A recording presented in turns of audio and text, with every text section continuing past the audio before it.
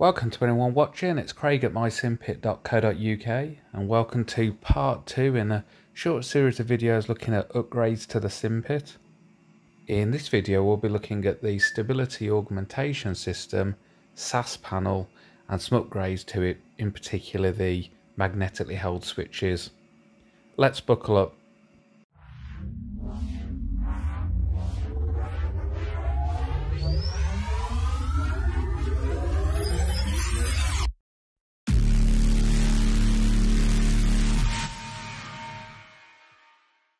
The SAS panel was one of the first ones I built as part of the Simpit project going back about 5 years ago, and it replicated the core functionality of that panel, albeit that the switches were not magnetically held, and that's a key improvement I'm looking to put in place now. So a bit of a treat for myself today as I'll take the time to unpackage one of these switches. And after having a search set up on eBay for quite some years, I was fortunate to come across this small batch of switches at a perfect condition at a reasonable cost. Let's just take a close look at the packaging. Amongst all these details here, what really strikes me is date package February 1968, and in the top right it mentions a date of May 64. So I definitely think that this switch and the packaging it's within has definitely been on quite a journey over the years, and there's some other dates we can see as it's changed hands in that time. And there was another date I saw, let's just have a look, I think it's at the other end here, just have a look for it. September 67, 1967, wow. So based on these dates, if they are true and correct, then that means, interestingly, that the switch is in the region of 55, potentially up to 60 years old. So to think that this predated Neil Armstrong walking on the moon is quite staggering. So what we'll do now, we'll lay this down and let's have a look at opening it up.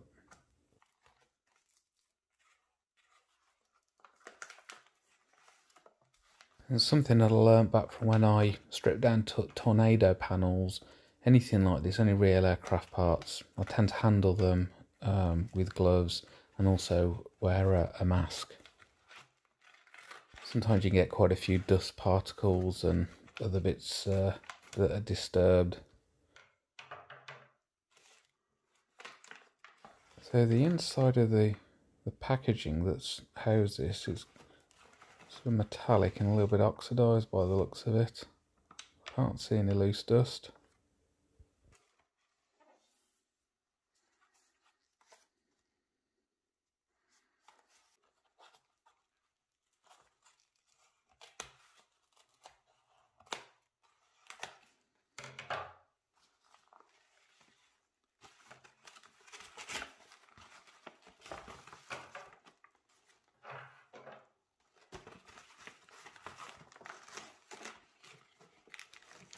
And here she is.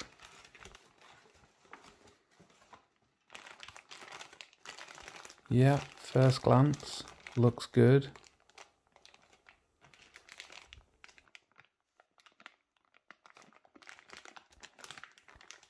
And this is one item that, even that wiring and the standard of it, it's not one I would just cut short. I think in this case, all of that wiring I'll keep in place, so again, to preserve this item, this switch, so I can reutilise it in this form for anything else in the future if needed. Let's just take a look at it.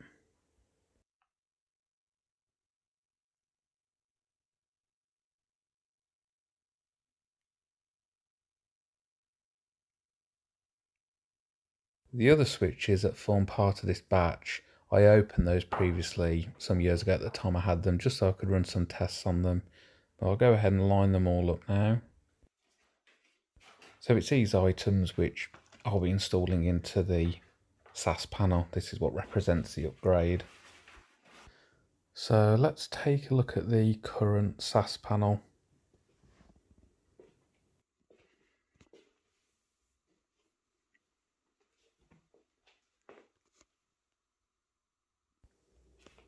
And from the side profile we can see that they're just standard toggle switches, which have performed fine up till now, but have had that desire to upgrade them for quite some time.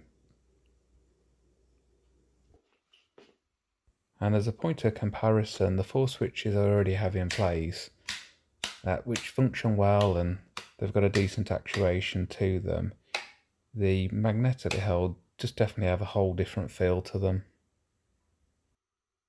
We've got the EAC switch at the back of the throttle quadrant there. That'll be the last one to go in. So the first one I put in was for the anti-skid switch here. And I'll just come round to the lighting panel. And we have the second of these type of switches in place. That was for anti-collision. So the A10C has 7 magnetically held switches in total. I have 2 in place currently.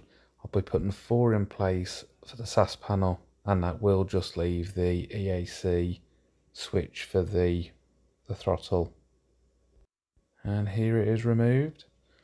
With the left console being the very first one I did, and the focus being on actually producing the panels, it was when they came to be installed, it was quite clear at that point I needed to extend the width of them so they could just drop onto those rails. So by the time I came to do the right console, I was able to get everything to the right width right from the get-go, so they all just dropped straight into place. But there was a little bit of remedial work with the left console. So there's the switches in place. Just need a little bit of a tidy up around the edges of those, sort of where let's put a bit of shine on the paintwork, so I'll come to that shortly.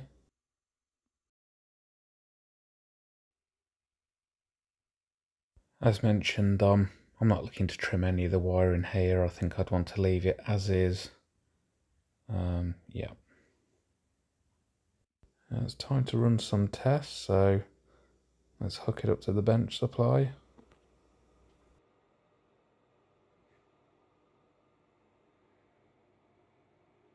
So these are rated 28 volt, but at 12 volt they hold just fine, and of course the voltage could be increased and to a certain extent even decreased, and within the range of voltage that can be applied where it's able to maintain a hold, the value increasing just really affects the force you have to apply to physically move it. And 12 volts feels about right. But let's now bring the voltage down and progressively decrease that, and let's look at the effect that has. So 10.8, can feel a slight difference there. Still holding, just slightly less force to physically move it. Let's try 9. You definitely feel that is easier to move now. And at what point does the voltage reach where it is simply too low for the coil to hold the switch in that position? I think some historic tests I did, you could operate at 5. Once you got to the, sort of the 3 volt, it just fails. Can't maintain itself.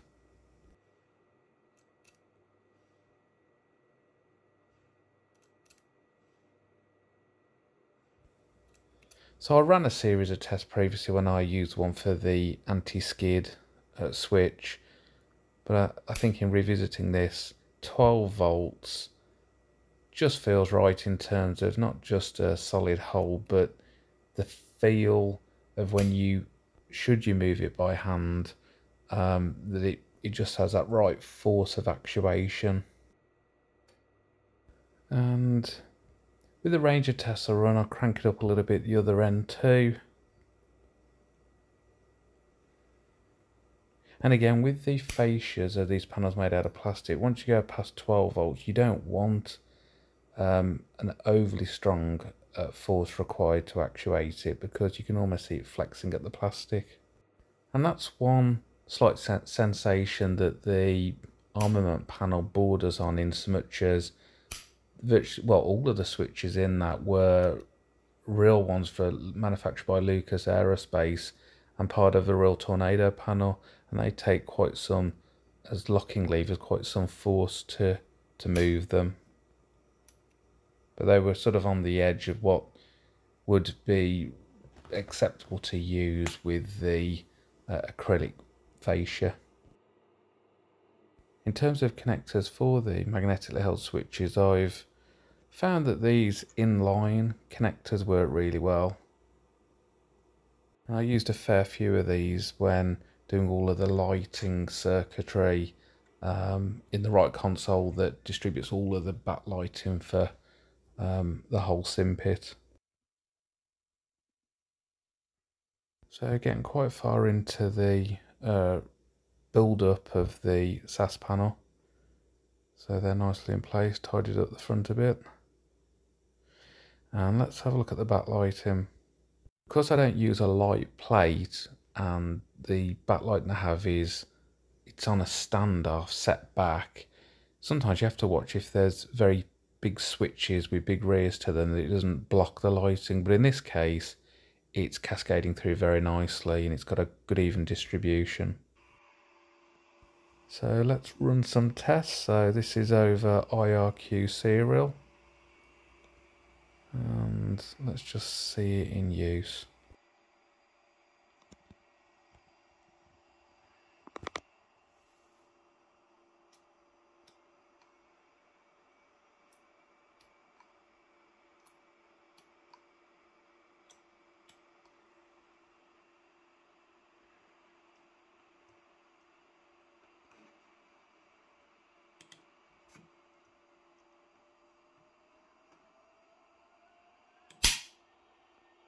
That's cool, and it never gets old.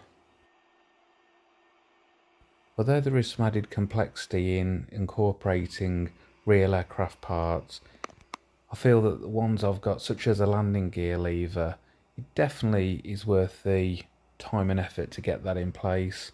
And the landing gear lever is one of my favourite items within the Simpit. Something that's really good with DCS BIOS as opposed to a keyboard encoder is if the position of the physical switch is out of sync with what's happening in the sim, when you first move it, it resynchronizes them, and then from there it's all perfectly in line. And at this point I'm just converting it over from IRQ serial to run on one of the RS485 networks.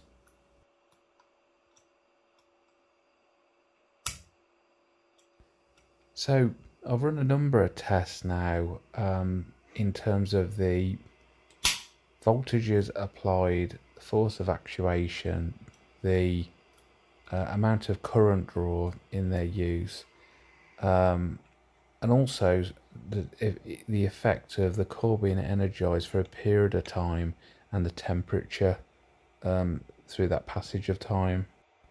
And it would seem after 15-20 minutes of them being in use, the temperature didn't seem in any test to get any greater beyond that point.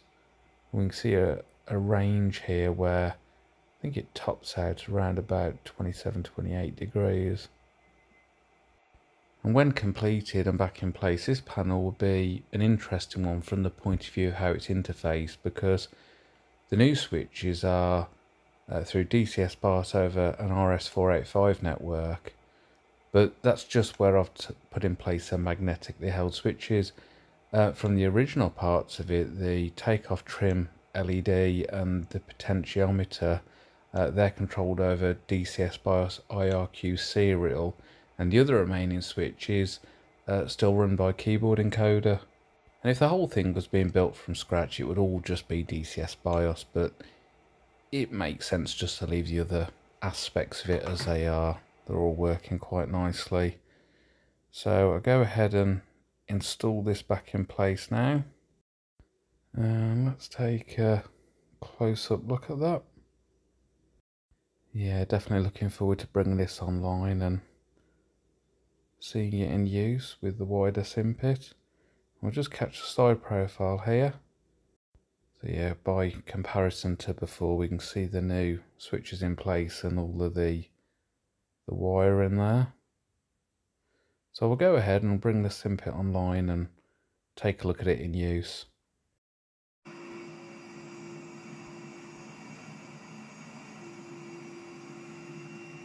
Now I'm putting this in place. I do need to reseal the gap between the panels here, so that will block out any bleed through of the lighting. And there we go. So good first test there. And the rest of the panel all looks to be working just fine. Let's just flip those again. And we can see, that's triggered a master caution. Yeah, let's have a look over at the caution light panel. See where that's triggered. EAC, yeah, and then you've got the SAS pitch and yaw. Let's go and reset those. But the EAC is still tripped, and this is where the final magnetically held switch will go in the future there. And that would have been flip 2, and then it would have been then in that position to flip back, and that turns off the remainder of the warning lights, the caution lights there. So that's great to be able to tick the upgrade to the SAS panel off the list. What I have in mind for the next upgrade is to introduce a utility light, so I'll look forward to sharing that in the near future. Thanks for watching.